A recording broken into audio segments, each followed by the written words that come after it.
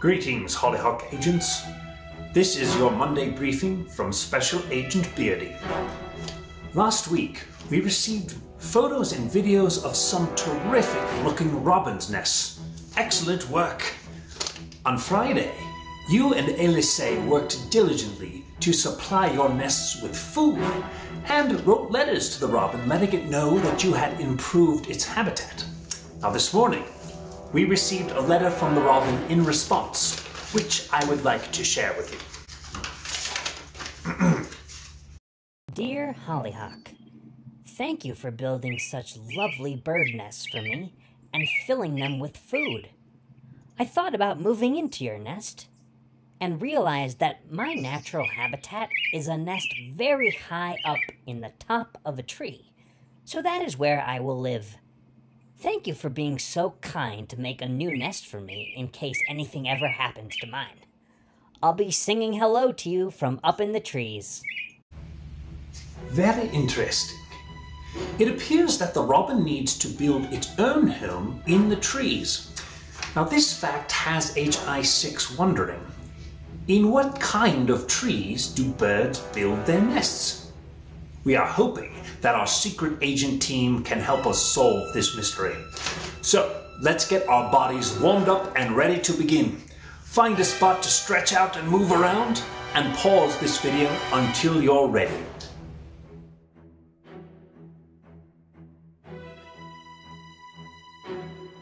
Alright, secret agents, let's begin by getting loose. We're going to do some whole body shakeouts, starting with our right hand. We're going to do it 8 times, then our left hand 8 times, our right foot 8 times, and our left foot 8 times each. Are you ready? Here we go. 1, 2, 3, 4, 5, 6, 7, 8. 1, 2, 3, 4, 5, 6, 7, 8. 1, 2, 3, 4, 5, 6, 7, 8.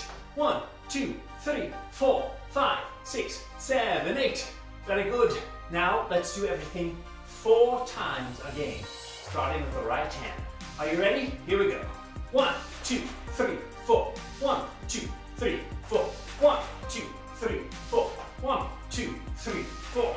Very good. Now half of 4 is 2. So let's do everything 2 times. Ready? 1, 2, 1, 2, 1, 2, 1, 2. Now do everything 1 time. 1, 1, 1, 1. And shake your body out however you need to. Right now, go. All right, feeling loose now. Very good. All right, friends, now, our next exercise is our tree exercise. So we're going to begin by planting our little seeds in the ground. So everyone crouch down and grab your shovel. You're going to dig a small hole in the ground. And now you're going to take your seeds and sow them. That means to plant them in the ground. So sow your seeds into the hole and cover it back up. Now, grab your watering can and give your seed a nice drink from the watering can so that it can grow big and strong. Now, I want you to use your imaginations and pretend that you are that little seed in the ground. And we're going to grow up towards the sky from that little seed as it sprouts and gets bigger and bigger. But start just with your index finger, just one finger. Starts to slowly rise up from the ground, wriggling and wriggling. And that one finger turns into all your fingers, reaching towards the sun and the air and the rain. And now it becomes your whole hand, and your whole arm is starting to stretch and reach toward the sky. Go as slowly as you like.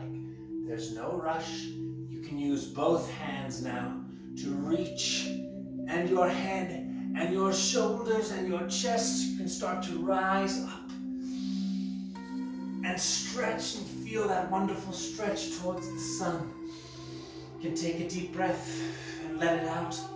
And now find that your feet come together so that they're touching each other.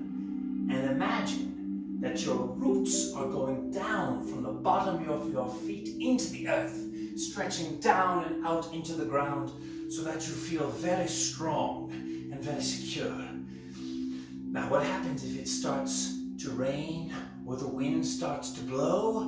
What do the branches of trees do? They can sway in the breeze. But you're feeling very strong and their feet are not going to move at all as you sway. And now you can let that come to stillness.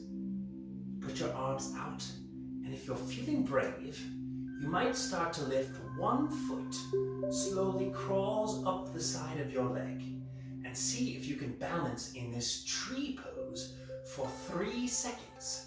1, 2, 3. Very good. Let that come back down to the ground. And now maybe the other foot starts to sneak up your leg and try and hold it for 3 seconds. 1, 2, 3. And let it slowly come back down. Shake it out. Let it all go. Let's take a deep breath in together. And let it out.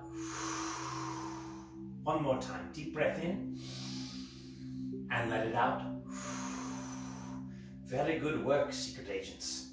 I believe you're ready for your mission. Now that you are warmed up, it's time to brief you on your mission. It is clear from the robin's letter that trees make the best spot for birds' nests.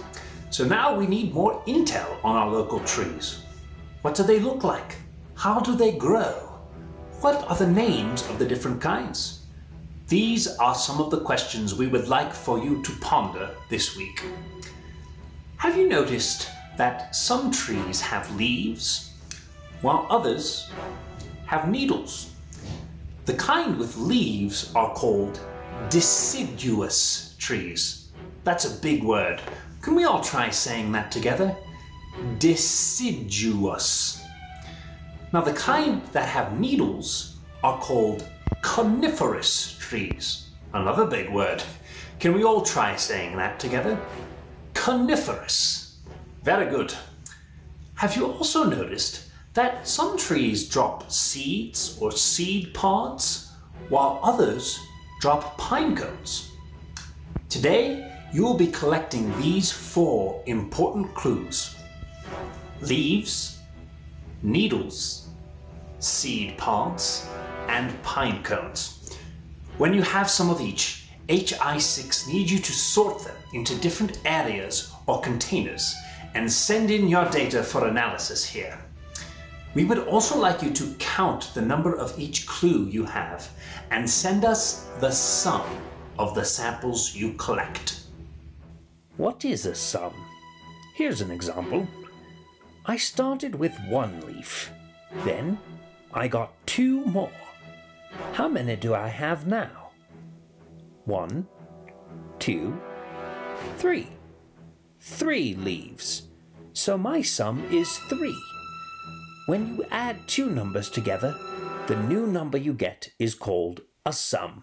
Once we have these valuable clues, we can begin to understand the robin's interest in the trees.